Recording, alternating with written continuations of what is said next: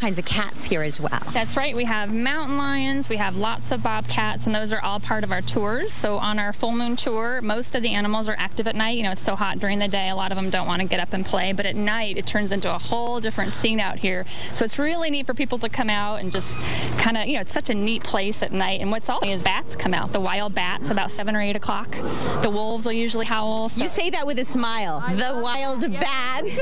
I love bats, so when I see them, I get all giddy. Now, some of these little cubs here, tell me about them. How old are they and how did they come to you? Actually, all full-grown bobcats. Some of them are pretty old. Okay. Yeah, Zuni was born in '98, so, you know, he's getting up there. But these were all rescue bobcats. Most of them were people's illegal pets. People try to make these wild animals into pets and think they can domesticate them. It's illegal, and you don't domesticate a wild animal. You just, you know, they've lost their fear of people, and that's why they can't return to the wild, unfortunately. And they like mousicles as well? They do. Uh-oh, we better have enough, and I only have 2. Uh-oh. Okay, are they good at sharing?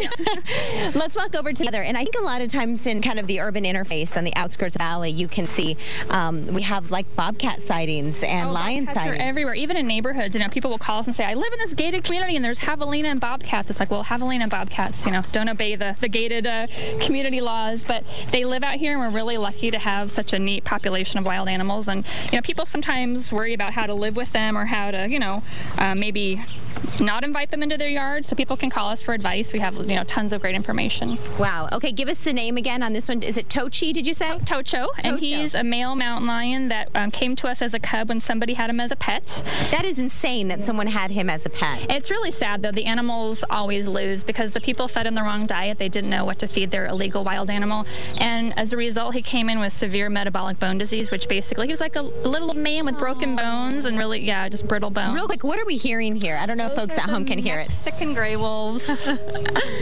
We have 17 of them. We hold them for U.S. Fish and Wildlife as part of the breeding reintroduction program, so an endangered animal. Website for folks to find more information. Very easy, southwestwildlife.org, and you have to sign up for the full moon tour, pre-register. Spaces are limited, so and if you miss this one, catch us the next time. Thank you, Kim. Thank you.